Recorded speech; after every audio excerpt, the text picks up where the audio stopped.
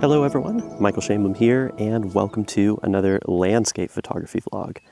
And this time I'm in California shooting the Superbloom, and I'm really excited for this video because there are some amazing things to shoot right now. So I'm going to talk you through some of the techniques that I use for wildflower photography, and we're just going to have an adventure and see what we can find. This is amazing. So as usual, I've got the classic 100-400 lens, and I'm using it to really compress the hillside in the distance with all of these colors. I mean, I'm seeing a mix of vivid yellows, oranges, purples. This is what it looks like a little bit wider, showing the entire hill at about 100 millimeters. But if I zoom in here, I mean, just check that out. Can create all these different shapes. Like right here, there's a bit of a V shape going on. If I zoom this direction, I can get some of those oranges. Ooh, I think I found a really cool composition here. Let me show you this one. So check this composition out. You've got the kind of rolling shapes to the hills, a little bit of that orange towards the middle, mixed in with the bluer tones that are going diagonally through the frame, and then all those yellow ridges getting lit up. That's amazing.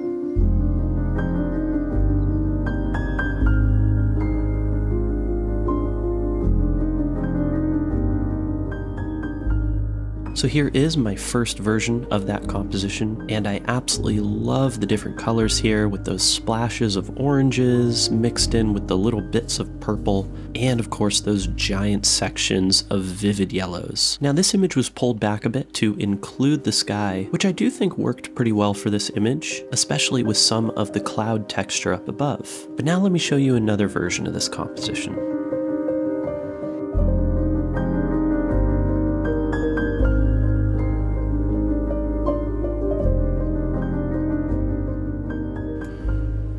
It's interesting how zooming in a little bit further can completely change the look of the photograph. Suddenly losing the context of the sky really makes this image a bit more abstract. Now, if you followed the channel for a while, you know I tend to gravitate more towards these abstract images, but I'd love to hear your thoughts on these two. Which version of this composition do you like more? Do you enjoy this zoomed in version where you lose the sky, or do you like the inclusion of the sky and the rest of the hill there? Please let me know in the comments. After photographing these ones, I decided to zoom into the hillside even further to see if I could pick out little details. It is just amazing how vivid these colors are.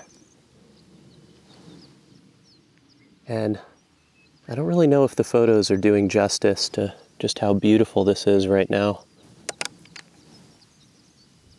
Oh wow, that's a nice composition right here, especially with the shadows moving overhead. There's a bunch of shadows creating some different dappled light here.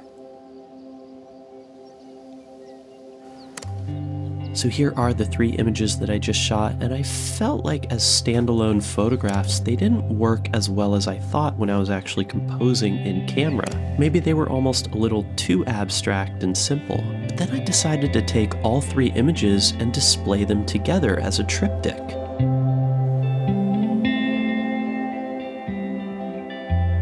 Sometimes the story you might want to build through your photography isn't meant to be shared through a singular image. That's why we put together projects and collections. Maybe the series is displaying different subjects of a place, or different context to the composition, maybe a wider scene with a telephoto scene, or even just like this, where I wanted to show the different patterns and colors and make the whole scene work a little bit more symmetrically. And so if you haven't tried this before, I highly recommend it. look through your images and see how they display together. See if any of those photographs would work together as a series. After photographing that beautiful hillside, we decided to drive a little bit further in elevation and get into the hills. And what I mean by we is I was actually with my friend Matt, who is another very talented photographer, and brought his awesome dog with him, which definitely made this adventure a lot more enjoyable. Before I show you what I captured from the hill, I thought it would be nice to switch it up a little bit and show you an ultra-wide composition that I shot a little earlier in the morning. So this image is a completely different style from some of the more intimate shots I was just sharing with you, but these ultra-wide compositions are a lot of fun to photograph. I used my Nikon 14mm, which I adapted to the Sony camera, and this allowed me to get really close to the flowers to completely change their perspective and give them a lot more emphasis in the frame. Then I used that nice gnarled tree in the background as kind of an anchor point, and of course having some beautiful cloud texture in the background that was then distorted and accentuated by the wide-angle lens just really brought everything together. So in order to get everything in focus, I did have to do a bit of a focus stack here, so I shot 5 photographs from that closest flower all the way to the background, and then I stitched them all together to get this final version. Wow, it is unreal out here. So we drove up this little mountain and you get these sweeping views of all the little ridges, with all the wildflowers out there, patches of yellow, some patches of orange, and I can see some mountains out there in the distance to the south. I think those are the LA mountains. It's really, really nice to see this from a different vantage point. And as usual, I'm using the 100 to 400 lens, trying to get those close-up telephoto perspectives because I want to take all of this and really just simplify it. You know, it's worth just taking time to enjoy it, hang out. I've been shooting for hours now, and I'm not entirely sure if I've come up with a composition, but the more time I spend really playing around and looking for stuff that's interesting, I feel like the better chances I have of coming away with something really cool. So unfortunately, up on this ridge, some of my telephoto perspectives just really weren't coming together the way I had hoped for. So I decided to pivot my attention and pop out the drone to see if I could get some shots from above. And here's how that turned out.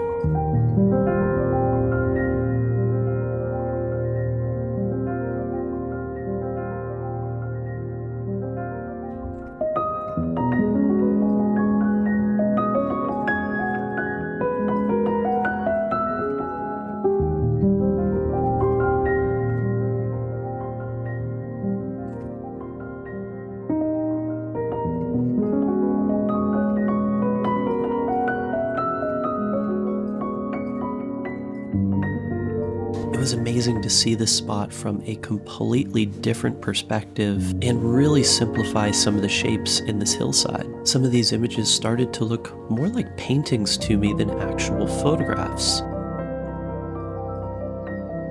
The light is getting a little bit lower, so the shadows are changing and different shapes are being revealed.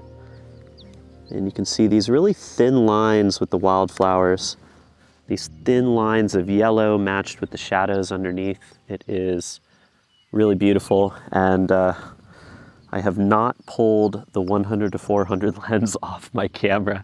This has been just basically like an entire telephoto wildflower shoot, and there is wide-angle compositions here, like getting right into the flowers, but the only problem is it's a little bit windy, so the flowers are swaying every second or two, and it just makes it so hard to get these focus stack shots when there's wind. So I'm having a little bit more fun keeping it simple, finding the patterns in the distance. Got the polarizer on here to get a little bit more contrast in the scene and in the sky, and it's just a good time. So one thing I thought I should mention, and it's something I probably shouldn't have to mention, but unfortunately I kind of feel like I do. There's really only one rule in my opinion, for wildflower photography, because just don't trample the flowers. That's really the only thing. It's really that simple. I know most of you watching probably aren't the type of people who are going to go trample a wildflower field, but it's been interesting during this super bloom to photograph all these different places and see a lot of people just like trampling all over the fields and ruining them, and it's a little bit unfortunate. And as photographers, I feel like, you know, we're here to capture the beauty of these places, and we should feel the need to not only respect these places, but also protect these places. So if you do go shoot wildflowers, just be careful. Try not to trample any flowers. If you're with friends, tell them to do the same.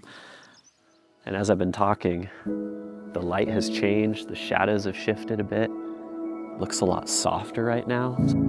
So even though the sunset was beautiful and the golden light on the wildflowers looked incredible, I, to be honest, didn't feel like it translated that well in camera. I thought that bright daylight with the partial cloud was way more interesting and gave a lot better color contrast to the flowers in the hillside. Sometimes I feel like when I photograph wildflowers, my images don't always do justice to just how incredible the experience is. I mean, the vivid colors, these beautiful hillsides, the adventure, and I knew that going in because that's sort of the thought that I've had for a lot of my previous wildflower shoots. And so besides that one wide-angle shot that I shared with you, I tried to just have fun and make something a little different here. And now let me show you some of my favorite aerial perspectives that I captured throughout the day.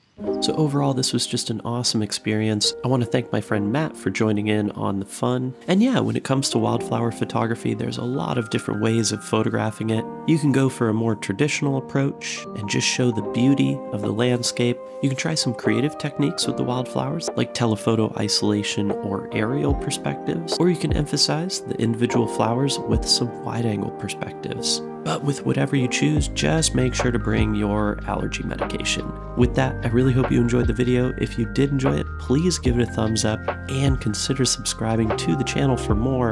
And yeah, I'll catch you in the next one.